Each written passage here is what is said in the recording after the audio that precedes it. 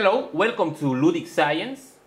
Today I will show you this model of an electromechanical converter from DC to three-phase AC output, which basically is made from two motors. One, which is the driving motor, a DC motor, and the other motor which works as a generator, which I took from an old hard drive. Here I have the two motors. This one is a common toy DC electric motor. As you can see, it has the two terminals. And this other motor is from a hard drive. And this motor will produce the three-phase AC current. As you can see, there are 4 contacts, and let's see now how to identify the contacts. Next time you need a PCB for your electronics project, consider using the professional services of JLC PCB. JLC PCB is the world leader in PCB fabrication. You can order online. You just need to register, upload your Gerber file, and wait a few days for your PCBs at an unbeatable price. These motors internally have 3 coils that are connected in a star configuration. So here we have the common connection, or the central point, and we have 1, 2, and 3 coils. So how we identify the common point? It is very easy. You only need your multimeter and check the resistance between all the pairs of contacts. Since the 3 coils are identical, they have the same resistance. Therefore, between each of the ends, of the 3 ends, you will have double the resistance than you have from the center to any of the 3 contacts. Therefore, you check all the pairs on the motor, and that terminal that has half the resistance from 3 points than the other pairs will be your common contact. I have identified the contacts using the previous method.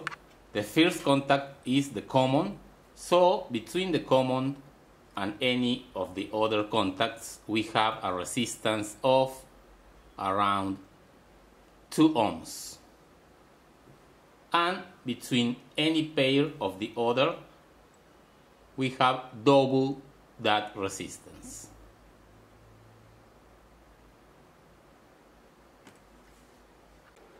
Okay, so here is the model. The 2 motors are joined using this plastic tube, which is the ink container from a pen. It goes press-fitted on the axis of the DC motor, and on the hard drive motor, which is our generator, it does not have an axis, so I used cyanoacrylate mixed with baking soda. So it works pretty well. And everything is mounted on this wooden base. Using the oscilloscope connected to the generator to one of the 3 phases, you can see that when we turn the axis, a sinusoidal wave is formed, which is the output from the hard drive motor. Now I'm going to connect DC power to the motor.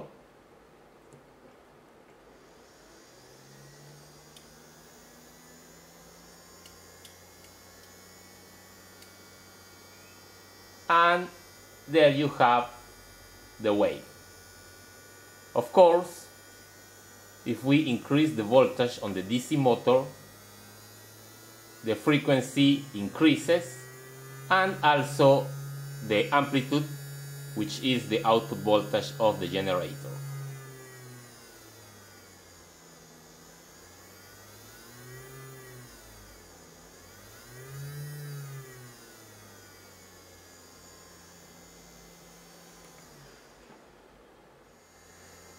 Okay, so now I am using the two channels from my oscilloscope connected to two of the outputs of the generator, and you can see the two sinusoidal waves of the output.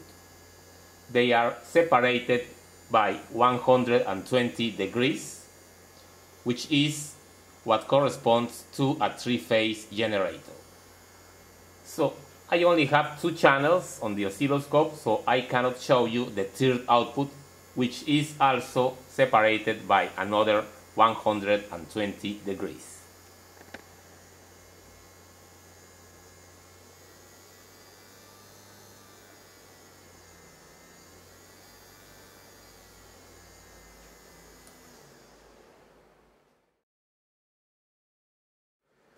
So there it is, a little model of an electromechanical converter from DC to three-phase AC output.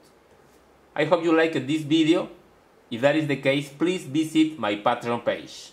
Thanks for coming to my channel and see you in the next video.